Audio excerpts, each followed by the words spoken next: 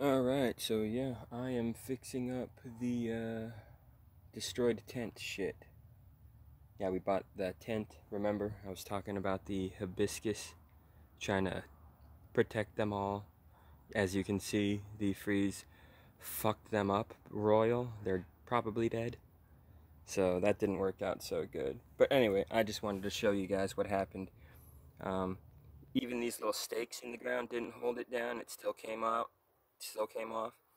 And a lot of the upper parts on the thing just cracked and broke off. So even if you were able to like successfully stake it down, the high winds were so fucking crazy that it just smashed the shit apart even from the top. So as you can see, I've been trying to put it back together, and yeah, it flew all the way over here. So yeah, not a great product for extreme windy climate.